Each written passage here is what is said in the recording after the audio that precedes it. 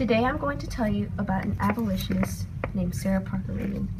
She was a doctor and a lecturer for the American Anti-Slavery Society. She was born in 1826 in Salem, Massachusetts. She had a limited education and educated herself with newspapers and books she borrowed and bought from the Anti-Slavery Society. Since she was a child, she wanted to fight slavery.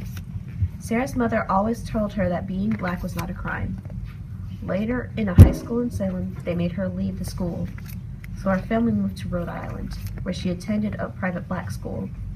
Sarah described that she really wanted to learn, but felt she was deprived of an education, simply because she was black, which made her feel very upset.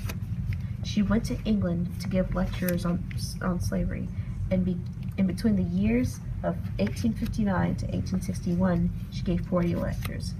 Apparently, she never went back to the USA, and seemed to prefer the decision to leave and live under the gigantic shadow of racism. Sarah Parker Remond helped change the way America treated African Americans. This is a quote from Sarah Parker Remond.